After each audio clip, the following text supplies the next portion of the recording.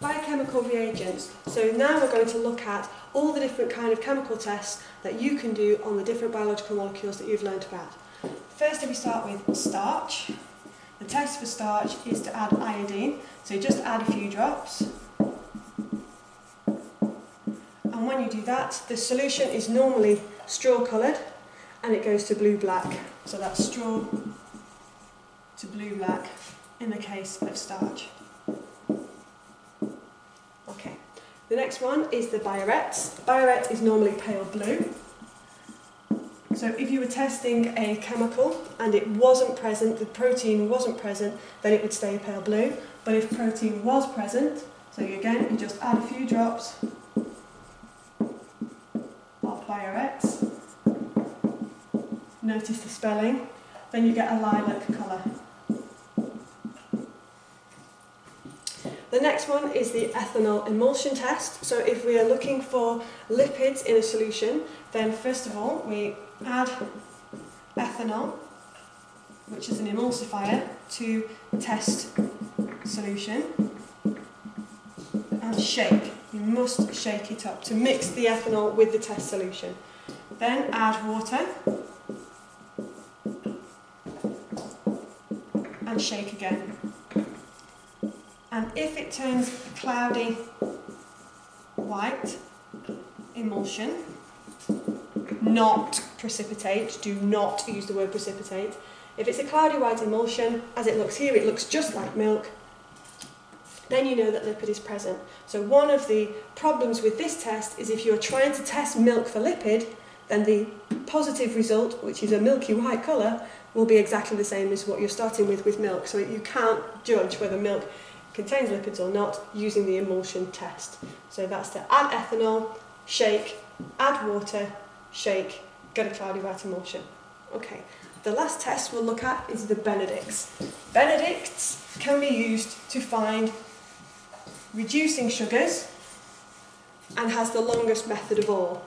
So the others were just add a few drops for the starch test, add a few drops for the biurets, add and shake for the ethanol. But for Benedict's test of a reducing sugar, so a reducing sugar is something like glucose. If we want to see if glucose is present in a solution, first of all we take a sample of our solution and we add in excess Benedict's, which is blue to start. Then we heat it up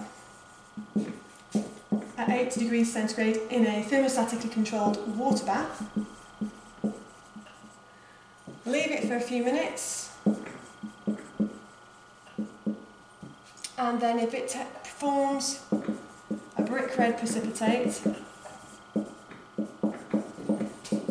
then you know that glucose was present or reducing sugar was present. And you can see on this scale here that we've got blue, which is the original colour of the Benedict's. Then the more precipitate you get, the more red the solution goes. So if there is a little bit of red precipitate, it mixes with the blue colour and you get this greeny colour. The more red precipitate there is, it goes through orange and then to red.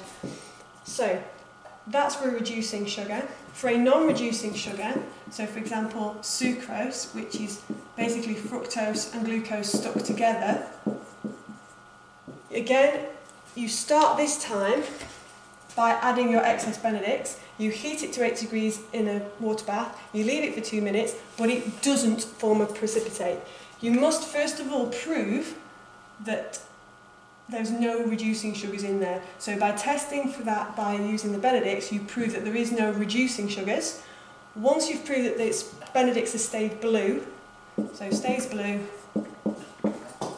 no reducing sugars. Then you repeat the whole process again. But this time what you're going to do is you're going to add acid and boil. And what that will do is that will break that bond. So you will hydrolyse the sucrose, which is your non-reducing sugar, to form sucrose and fructose, glucose and fructose. So that will give you 2 then reducing sugars. That's what that step is for. Once you have broken the bond, the glycosidic bond, and you've now got your 2 reducing sugars, then you need to continue with a normal Benedict's test. But before you can do that, because the acid will affect Benedict's, you need to neutralise the acid. So then you add alkali to neutralise acid, then add excess Benedict's and heat to 80 degrees. And if you then get a brick red precipitate, then you know that you started with a non-reducing sugar, you've made it into a reducing sugar, and you've got the test. So you knew then you had sucrose present in the first place. Another thing that you could do instead, if you didn't have the acid and you didn't have the alkali, is you could add an enzyme, say sucrase, to the solution. So you would test first of all sucrose with the Benedict's, it would stay blue because it's a non-reducing sugar. Then you would add your sucrase enzyme, and then you would carry out the full Benedict's test with this again. So you just go from sucrose, add your sucrase, that would give you those two molecules which are reducing sugars. You'd add your Benedict's, you'd heat to 80 degrees, you'd leave for a few minutes, and instead of staying blue, it would go red because your sucrase had broken down your sucrose into glucose and fructose.